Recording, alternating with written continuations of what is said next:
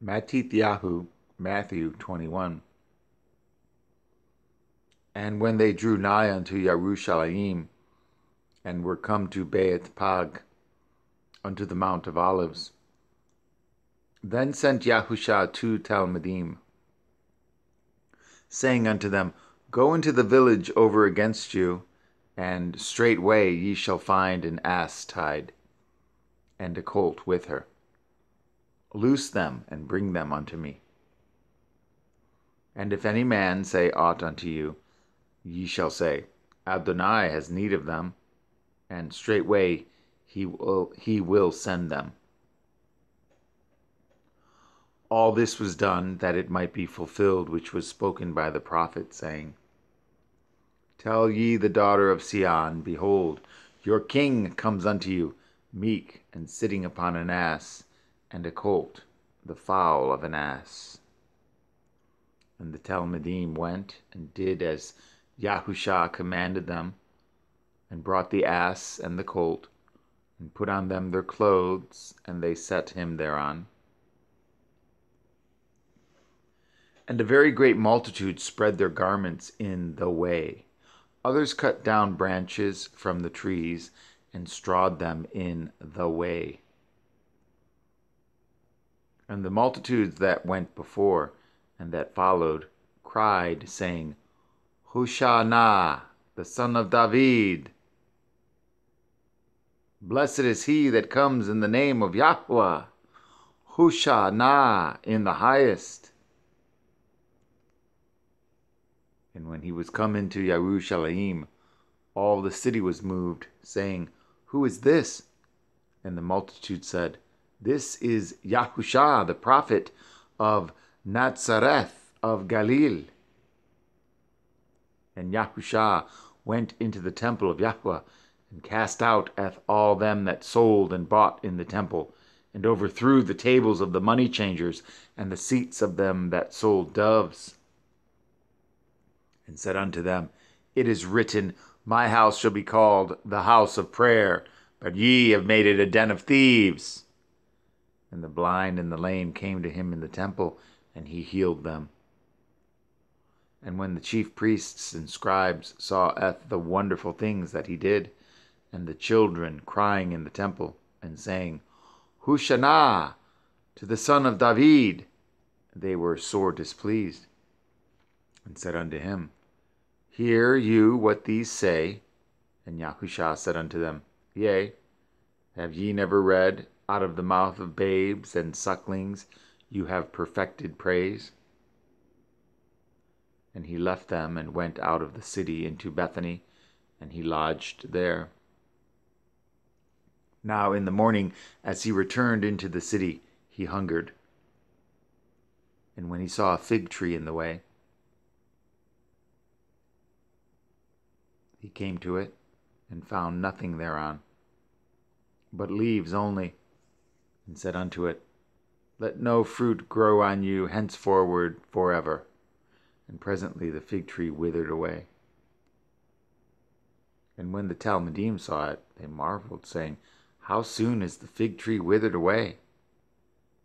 Yahushua answered and said unto them, Amen, I say unto you, if ye have belief, and doubt not, ye shall not only do this which is done to the fig tree, but also, if ye shall say unto this mountain, Be removed, and be cast into the sea, it shall be done. And all things whatsoever ye shall ask in prayer, believing, ye shall receive. And when he was come into the temple, the chief priests and the elders of the people came unto him as he was teaching, and said, By what authority do you these things? And who gave you this authority?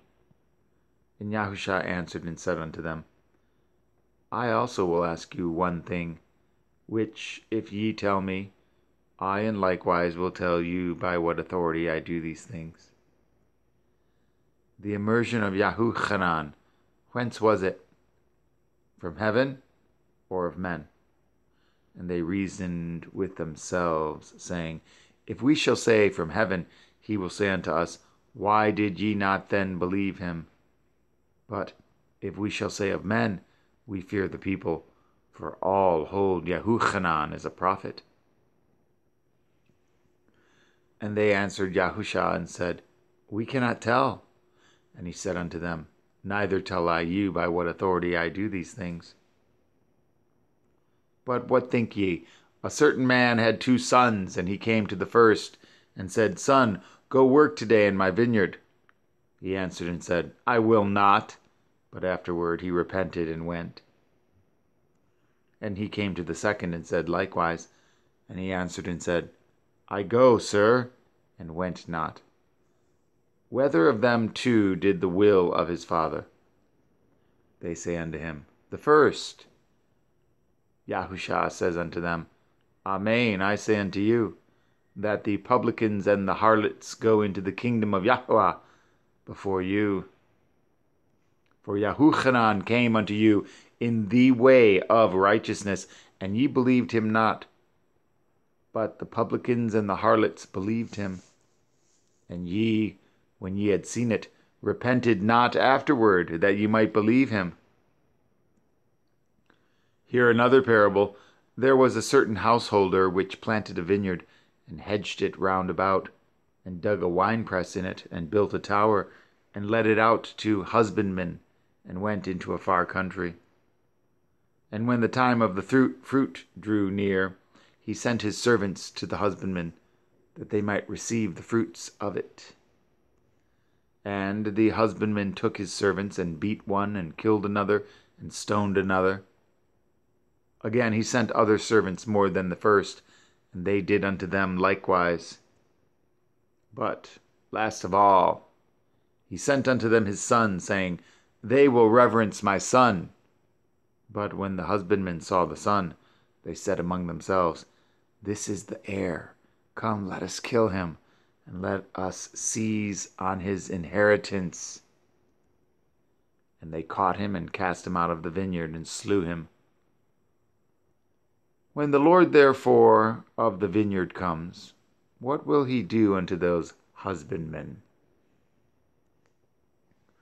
They say unto him, He will miserably destroy those wicked men, and will let out his vineyard unto other husbandmen, which shall render him the fruits in their seasons.